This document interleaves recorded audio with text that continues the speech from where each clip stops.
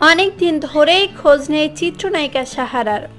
বিয়ের পর শুধু সংসার নিয়েই ব্যস্ত আছেন তিনি, যে কারণে চলচ্চিত্র সংশ্লিষ্ট কোনো অনুষ্ঠানেও তাকে দেখা যায় না।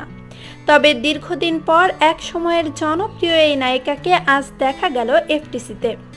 শুক্রবার বিকেল 4টার দিকে তিনি শিল্পী সমিতির নির্বাচনে ভোট দিতে আসেন।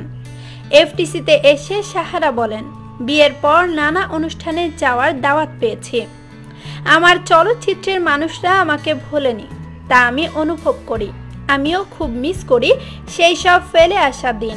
তিনি আরও বলেন, আমি চাইব যারা নির্বাচিত হবেন সত্যিকার অর্থেই শিল্পীদের জন্য কাজ করবেন, শিল্পী সমিতির উন্নয়নে কাজ করবেন।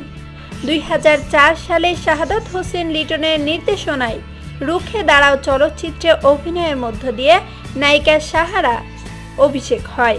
2008 সালে বদিউল আলম খোকন পরিচালিত শাকিব খানের বিপরীতে প্রিয়া আমার প্রিয়া চলচ্চিত্রে ব্যাপক সাফল্যের পর আলোচনায় আসেন সাহারা।